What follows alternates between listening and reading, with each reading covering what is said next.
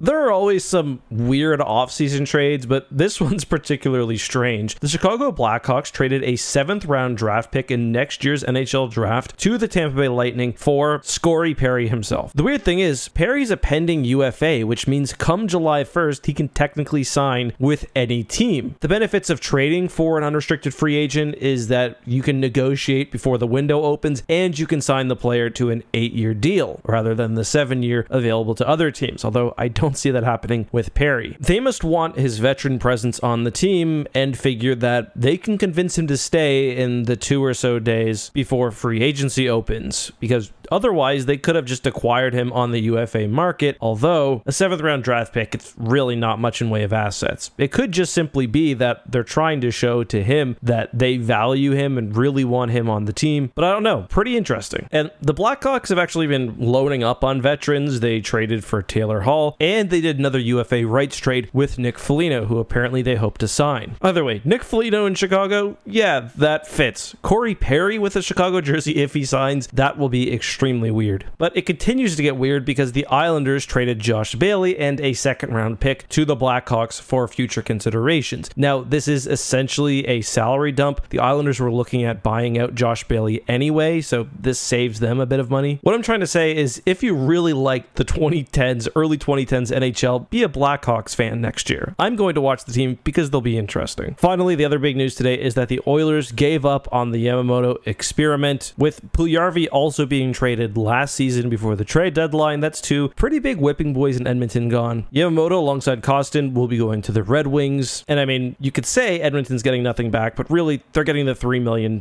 cap space. I don't know, Yamamoto, he just couldn't make it work with the Oilers, even playing with McDavid. I do wonder whether a young Detroit team could really work out well for him, but I guess we'll see. I think before free agency starts, I might need to do like an all NHL cap dump or future considerations team, but we'll leave that for another day. See you guys soon.